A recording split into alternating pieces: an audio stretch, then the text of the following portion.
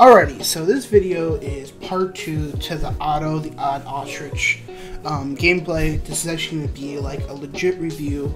So if you guys haven't seen the first video of me actually playing the game, definitely click the link in the description down below. This right here is just going to be a complete 100% honest interview, so I hope you guys like it.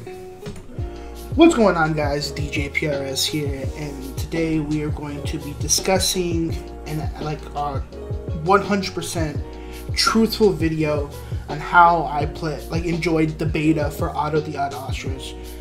Alright, how do I want to start this? It sucked. It 1000% sucked. It was horrible. It's still super buggy. It's the RNG is just ridiculous. The storyline makes no sense. But I'm gonna go piece by piece into what can be done, how it can be fixed, and just like little pointers for the guys who made this. I already gave him a shout out in the first video, so there's gonna be no shout out in this video. I did get for the main guy Snurderperds who hooked me up with the code. Definitely shout out to him. I've known him for a couple of years, and he told me he's like 100% like don't beat around the bush. Just be blunt. So let's start off this video, man. Okay, so first off, the RNG and the storyline makes no sense. It's a temple run, Subway Surfers type of game. It's kind of ridiculous in the sense of how they're trying to push this game. It's simple, running in a straight line, or like little curves left and right. You have your magnet and you have your speed boost shoes. That's pretty cool, but the RNG in the aspect of how enemies and obstacles come your way makes no sense, because I was able to go a certain length without seeing any enemies or obstacles, and I just collected the eggs, which are your points, your currency for this game. It just didn't work out the way that's supposed to, I guess, because in those type of free running games, I think they're called free running games, you have obstacles and enemies. Every RNG, when you replay it, the replay value, you keep it random so that you do get, different ways of how to get these points. The magnet sometimes picked up the eggs, sometimes it didn't pick up the eggs. And then the red eggs were supposed to be bad eggs. I ran through those, didn't lose any points, so that didn't work.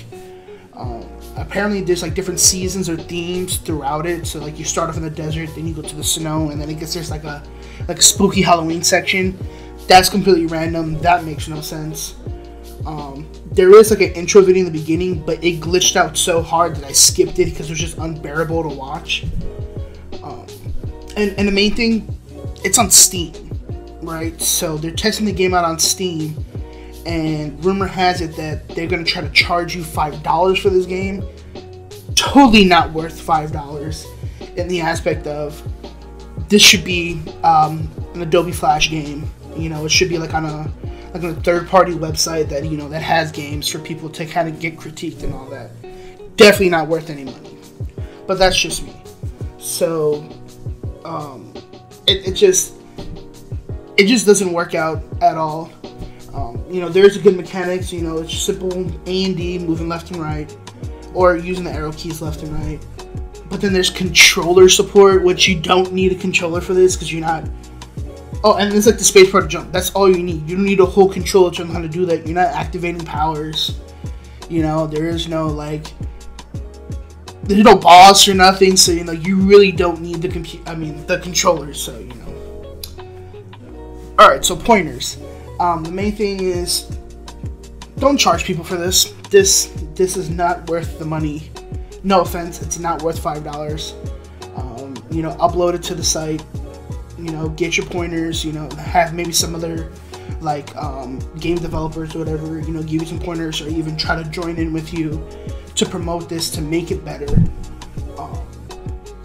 Definitely clean up on the whole premise of the game, because it just you don't understand what's going on majority of it because the intro video glitched out so hard. This says this is a beta. I hope that's not right. It's like an alpha 1.5 or 2.0. Because if this is in the beta phase, I'm really scared to see what the real game comes out to be. But once again, still thank you for letting me even try out this game. Another thing, don't try so hard in the sense of making all these different obstacles and power-up boosts, because you're still moving out from the original game, which is point A to point B, and replaying. One thing that really didn't work out well was the currency and how to get things, because in that space you had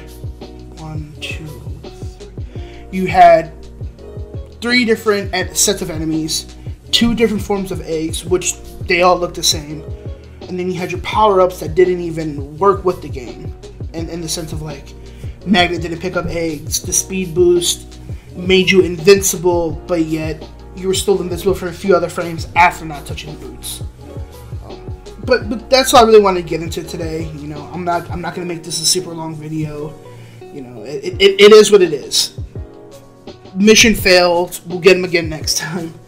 Alright, anyway guys, I'm DJ PRS, and I'll catch you guys in the next video.